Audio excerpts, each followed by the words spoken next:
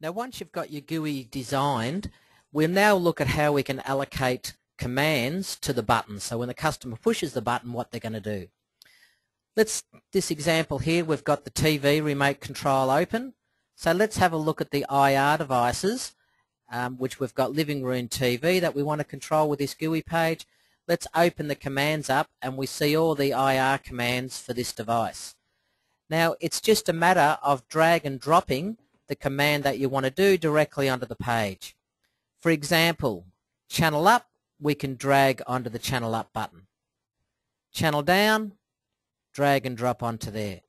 Now you notice that there's 3 boxes on each button, and as we drag and drop onto the button like we have with the channel, you notice a little P command comes up, and what the P represents in the first box is that that button has got something programmed to it, so when the button is pushed, P for pushed, that button is allocated to something. You notice the ones, for example, TV guide, don't have anything. If we want to know what is assigned to that button, I can right mouse click on it and have a look at properties, and in the properties for this example it says on push of the button we're sending an IR command, living room TV, channel up and a single press.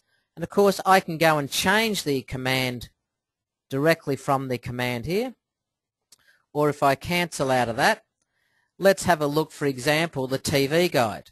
I can right mouse click on TV guide. Instead of dragging and dropping, I can do it manually from here. On press of the button, let's go to IR command, living room TV. We go down here to, we find the guide, single press, and you notice we've got the P up there. So these will work for a single press of the button. Let's have a look at other things such as volume. Let's move volume up onto the volume up button, volume down onto the volume down. Now in this example here, with volume, I don't want to have to keep pressing the volume button at a single press. We open up the commands for the volume. We notice currently it's set on press of the button, send the IR command volume up as a single press. Now we've also got a command here, repeat press action while held. If I was to push this button or select this option on, what that does, it will continuously send a volume up while the button is held. When I remove the button, the finger from the button, it then stops sending that continuous. So it's a great way for volume, for example, to continuously slide that volume up. If I hit OK now, you'll notice that instead of a white background like we have on other buttons, the volume up that we just programmed has now got a green background. And what that green background represents is that it has got a continuous pulse assigned to it. So again, at a glance, rather than having to go into each button, we can see what's assigned to it. Now, that's great, and we can drag and drop for every button, as I said, like for example, channel 7 across to channel 7. Now, even though this is the TV remote, we can still have buttons on this page, on the GUI page, to control other devices. We have a look at this example. On our TV remote, we've got some commands here for play, rewind, record, etc. Now they might be buttons that aren't going to control the TV, but instead they're going to control the Blu-ray player. So I can go along here, minimize my living room TV IRs. Let's move down to the Blu-ray player that we added earlier. And then we can get all the commands here. So I can just drag and drop commands, play, stop, pause, etc. So what we've got on the one GUI page is we've got some buttons that are controlling the TV and some buttons that are controlling the Blu-ray player. So it's a good way of mixing and matching to design it to make it simple for the customer to use the GUI that you've designed. Now the other thing we may want to do is we want to assign some buttons to jump to navigate to a different page. Let's minimize our Blu-ray remote for a moment, and we've got all our other pages down the bottom, all the other GUI pages that we've developed. Now we've also got some buttons on this GUI layout that I've got, go into Foxtel or my cable or satellite receiver, my Blu-ray player, my Apple TV, TiVo, etc. So if I want to use those as buttons to jump to another page, I can certainly do that. And to do that, I can create a navigation page for these buttons. Let's have a look, for example, my TiVo button. I can get TiVo, drag it onto that button, and you notice we've got an N in the third box. And the N means it's programmed to navigate to a different page. And if I look into the properties of that, I can see that there's no IR or no command down the bottom that's going to do it. We're going to go to, it's going to navigate to a different page. And if I want to change that, if I've pushed the wrong navigation page for whatever reason, of course I can change it in here or drag and drop it again. So yes, it's going to that page. Hit OK. So rather than say turning the volume up, channel up and down, bringing the guide up as we would normally do, this one, when I push that button, it's going to navigate to another page. So it makes it easy for the customer to jump around and design the GUI however you wanted it to be. Now the other thing we're doing when we're designing GUIs, we may want pages to be consistent. For example, on the TV page here, we've got volume up, volume down, mute, and the power button for the TV, and that might be constant for a lot of pages that we're doing. So what we can do, let's finish designing or assigning buttons to those. We've got volume up, volume down. I'll go to volume down and hit continuous. Okay. I can go to my toggle power button, for example, toggle power and my mute button.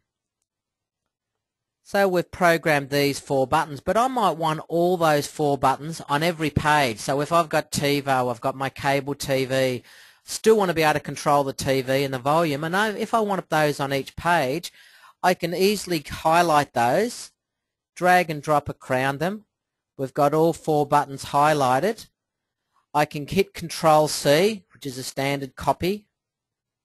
Control C, close that page, minimize this, and let's open, for example, TiVo. So let's open the GUI for my TiVo GUI. We'll minimize this and bring it down the bottom. So I want in the same spot, I want to put those TV controls for the on the TiVo page as well. So what I can do, if I go Control V, it will paste them and put them in exactly the same spot as where they were on the other page. So it's a nice easy way of using Control C to copy and Control V to paste, and that will put them in exactly the same page. And then I can make some slight adjustments as where I want to put them. So when the customer is jumping from page to page, those controls are in exactly the same spot each time. Now the other thing you can do, if I just want to, the difference between if I right mouse click and paste items in here, what happens is if I highlight a page and hit Control C, when I use Control V and paste it, it'll paste it in exactly the same spot as I just mentioned before.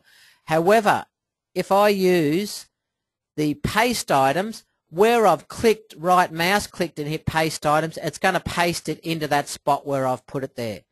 So that's a slight difference between using Control V to paste and right mouse clicking and hitting paste items. So it's useful for using both ways. Let me get rid of that because I've already got on that page. So that's just a handy hint for using Control V rather than right mouse click and pasting the items on there.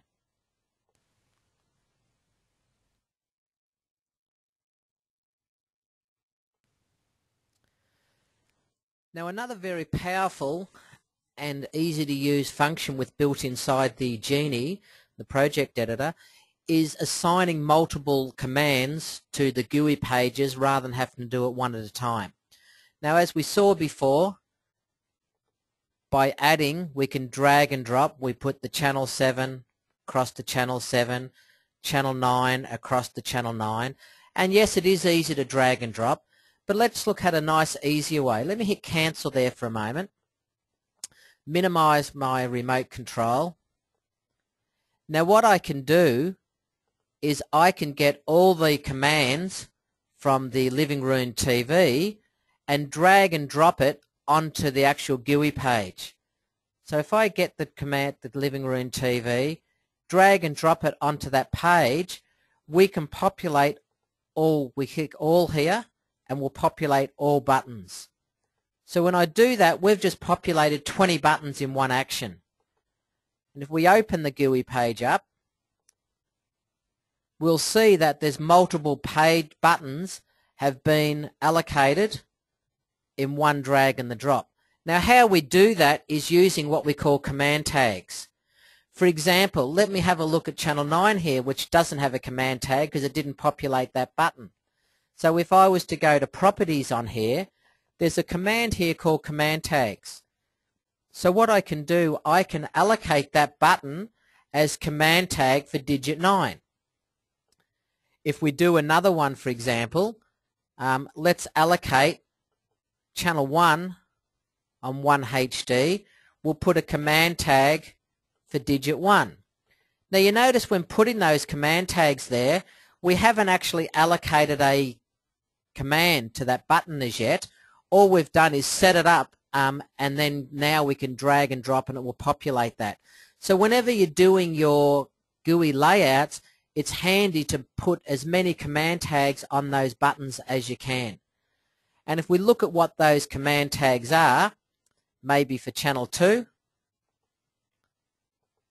in those command tags you'll see it's a lot of the most popular used buttons around, whether they be inputs, HDMIs, favorite channels, menus up and down, digits, volume up and down, etc. So let's assign digit 2 to that one. So we've just added 3 more command tags, or 3 more buttons with command tags. Let me save that by hitting OK. Now when I get my living room TV, drag it onto the free-to-air, and we select all. Where we populated 20 before, we're now populated 23.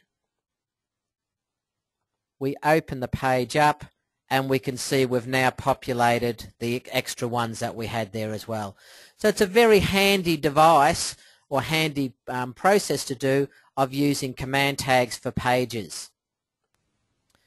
Now also, in addition to dragging the commands and command tag onto a particular page by page, we can also do that by dragging them onto the GUI group. For example, where we saw before where we changed the volume up, volume down, power, and we might want to put that on multiple pages, I can now grab the living room TV, because that's going to be common on every page, for example, or the ones that it is common to.